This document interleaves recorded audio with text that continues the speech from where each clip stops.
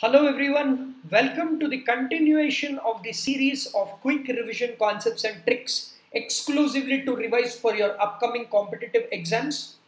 In this video, we will be talking about the second trick which we learned in differentiation, which is for a U by V rule. So let's revise this concept quickly and see how we can apply for a question. This is a question which you know is very evident with a U by V rule or a division rule of differentiation.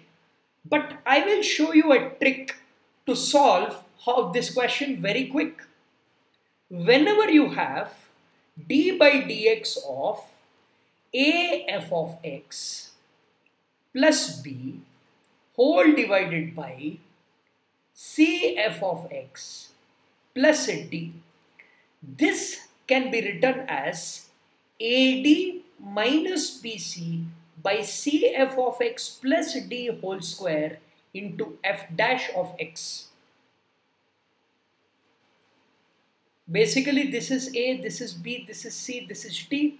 I just have to do cross multiplication of the coefficients or constants, subtracting them, dividing them with the denominator whole square into f dash of x. Now let's see how we can do this. This is simply, I can write it as 3 into 3 is 9 minus 5 into 2 will be minus 10 whole divided by 2x plus 3 whole square. What is the function here? The function is x. Derivative of x is 1. 9 plus or minus 10 is 19 by 2x plus 3 whole square. First option. You see, any question where the function is same in the numerator and denominator can be solved using this trick. Thank you everyone for joining. I will give you a couple of DIY questions and I want you to tell me the solutions either in the comment section or you can join our Telegram group and give me the answer for the DIY questions for this. The first question is d by dx of 3x plus 8 by 7x plus 20.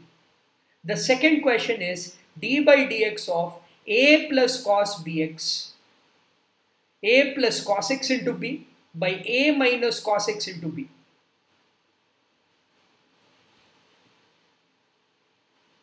Please give me the solutions of these DIY questions and thank you for joining the session.